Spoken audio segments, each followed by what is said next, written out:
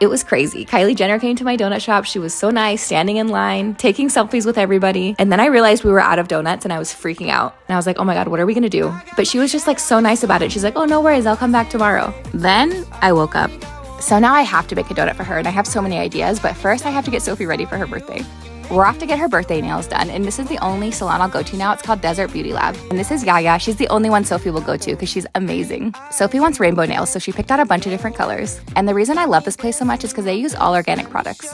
And they have the cutest kids manicure and pedicure. I went with rainbow nails too so we could match. Then I booked one of their meditation pedicures, and you guys, they actually cleanse your aura before they do the pedicure.